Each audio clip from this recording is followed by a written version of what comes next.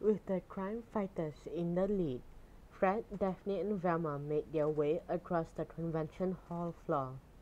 They sneaked around wrecked vendor booths as they moved towards one of the side entrances. Batman reached for the door. "Stay close," he ordered, "and do exactly as I say." "You bet," Fred replied. Batman pushed open the door, ready for an attack. There was only an empty corridor beyond.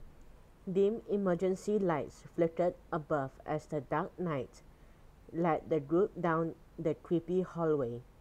The corridor was lined with rolling tables and convention supplies, but no zombies. The group silently moved past several empty meeting rooms and through two different junctions, where their hallway crisscrossed with others. There was still no sign of their friends, the zombies or any of the other guests. "This place is huge," Daphne whispered. "We might be searching for days." Batman froze when he reached another junction. He leaned around the corner and spotted zombies milling around in the hallway. They hovered around a closed meeting room door as if they were guarding it.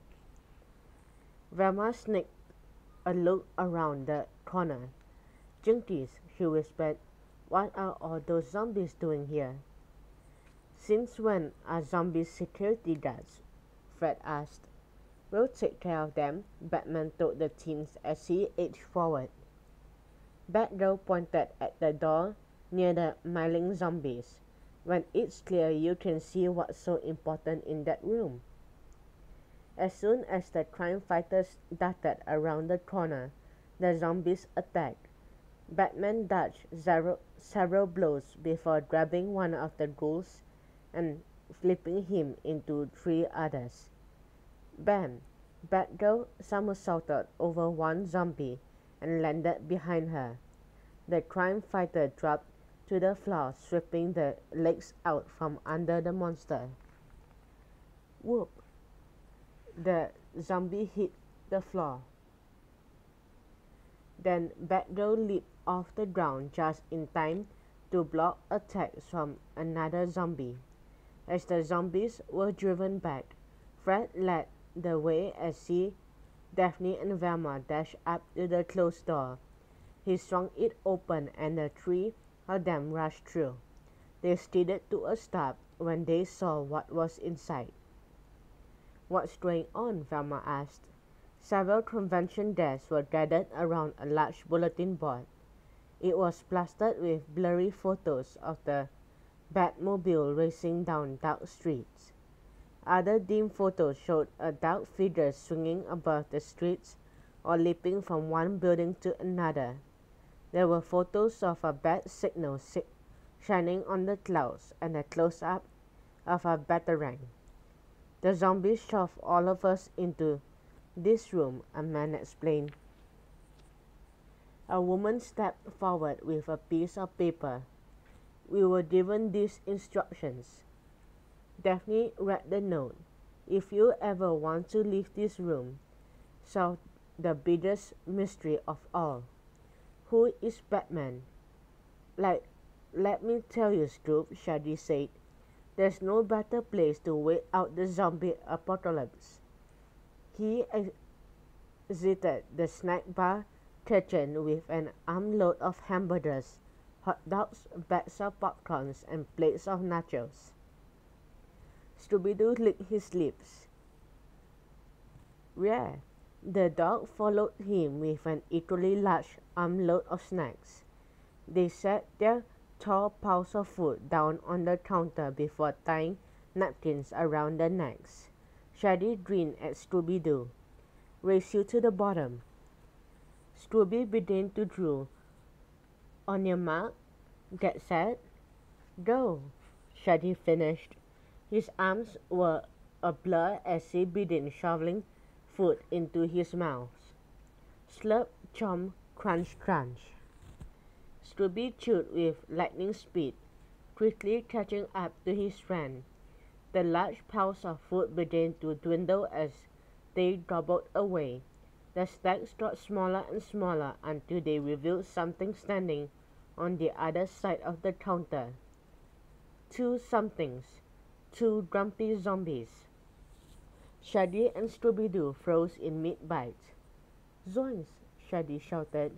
He trembled with fear. "Like you didn't come to the snack bar looking for brains, did you?" The zombies growled and loomed closer. "No brains here," Scooby-Doo added. Shaggy laughed nervously. "That's right," he said. "We're all out of brains." Splat, splat. Shaggy and Scooby shoved plates of nachos into the monsters' faces before running away. The zombies growled with fury as they chased after them. The two friends zigzagged around the vendor booths, trying to lose the zombies any way they could. When they got far enough ahead, they dived into one of the booths and hid there. The zombies ambled by, searching for them. When the friends were near, Shaggy and Scooby popped out from behind the booth. "Let's step right up. We have all the detective supplies right here," Shaggy said. "First of all, you need official detective hats." Pep, pep. Scooby slapped two Sherlock Holmes hats onto the zombie's head.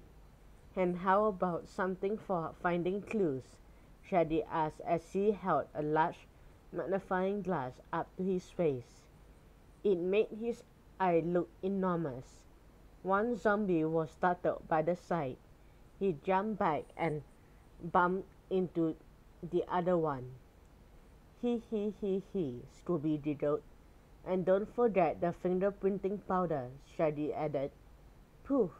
Scooby-Doo dumped a large container of powder all over the zombies. Then he and Shaggy sprinted away, leaving the monsters in a black cloud. "Like snack time's over," Shaggy said as they ran. "We better find the others." "Yeah," Scooby agreed. Shaggy skidded to a halt. "But not that way. Their paths are blocked by 6 zombies." Scooby tapped Shaggy on the shoulder. "Not that way either." Shaggy turned to see 6 more zombies behind them. They were surrounded. Shaggy and Scooby hugged each other and trembled as the creepy monsters shambled closer and closer.